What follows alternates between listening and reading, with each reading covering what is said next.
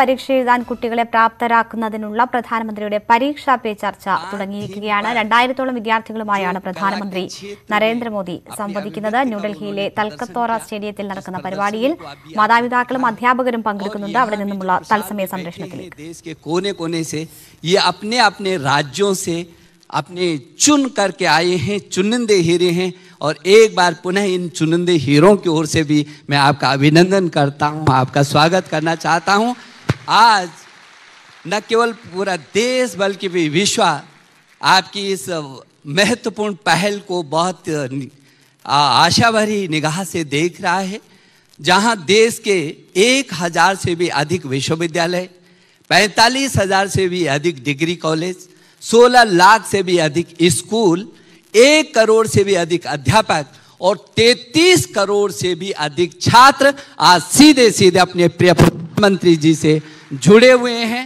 इतना ही नहीं तो आज चाहे वो जापान हो, चाहे वो रूस हो, चाहे ईरान हो, तेहरान हो, दुबई हो या नेपाल हो, दुनिया के 27 देशों के करोड़ों करोड़ों लोग भी इस क्षण पूरी आशा भरी निगाह से आपकी ओर देख रहे हैं। पूरी दुनिया परीक्षा पर चर्चा जो आपने शुरू किया था श्रीमान, और ये 30वां संस्करण है उसका, इस कार्यक्रम की लोकप्रियता इस बात से इंगित की जा सकेगी कि पिछले वर्ष की अपेक्षा इस समय 2.5 गुना से भी ज्यादा छात्रों ने उसमें रजिस्ट्रेशन किया है। और पूरा न केवल ये छात्र और छात्राएं जुड़े हैं बल्कि पूरे देश के हमारे अभिभावक भी आज सीधा सीधा आपके साथ जुड़े हुए हैं, क्योंकि परीक्षा तो हर व्यक्ति की है, हर कदम पर है। जीवन आजीवन, जीवन से लेकर और अंतिम क्षण तक हर व्यक्ति परीक्षा से होकर के गुजरता है और आपके उद्बोधन से हर व्यक्ति को प्रेरणा मिलती है। और इसीलिए आज सब परीक्षा पर यहाँ पर मैं जो विभिन्न प्रदेशों से आए हैं यहाँ पर छात्र, मैं उनसे भी कहना चाहता हूँ, ये हमारा सौभाग्य है कि हमको देश के एक ऐसे प्रधानमंत्री के रूप में जिसनो विश्व के फलक पर आज सारा विश्व अपनी आशा भरी निगाह से देखता है, जो पूरी दुनिया का विभिन्न क्षेत्रों में अपना विजन के साथ नेतृत्व कर रहे हैं। वो चाहे आतंकवाद के खिलाफ पूरी दुनिया को एकत्रित करने का मुद्दा हो और चाहे पर्यावरण की बिगड़ती स्थिति में पूरी दुनिया में मौसम परिवर्तन। അഭിലാഷ്, 2000-ഓളം വിദ്യാർത്ഥികളുമായാണ് പ്രധാനമന്ത്രി സംവദിക്കുന്നത്. എപ്പോഴായിരിക്കും പ്രധാനമന്ത്രി സംസാരിച്ചു തുടങ്ങുക? വിവരങ്ങൾ എന്താണ്?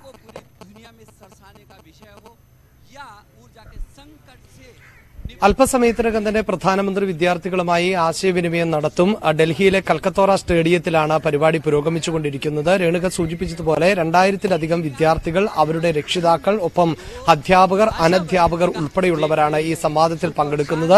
2018 മുതലാണ് പ്രധാനമന്ത്രിയുടെ നേതൃത്വത്തിൽ ഇത്തരത്തിൽ പരീക്ഷാ പേ ചർച്ച എന്ന പ്രോഗ്രാം ആരംഭിച്ചത്.